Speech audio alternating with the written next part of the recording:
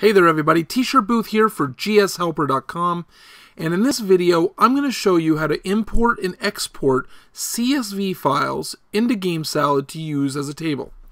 So right now I use Excel for my spreadsheets, and you can use any spreadsheet program. A spreadsheet is virtually a table, and it's just basically cells of information, and in this one I have a dictionary of, I think it's about 60,000 words or something like that.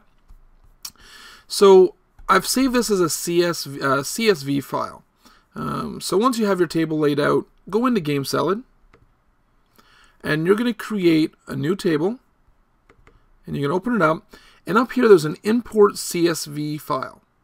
So I'm going to go to Documents, I'm going to look for my dictionary, and I'm going to import. Now, it wants to know if it's text attributes, integers, real, boolean, angles, or mixed. And I know that every cell in my table is text, so I'm going to use text. And I'm going to hit import. And that quickly, we now have my entire dictionary imported as a table in Gamesalad. Now, you can do the same thing for export. So now that you have a table that you've made in Gamesalad, you can hit export.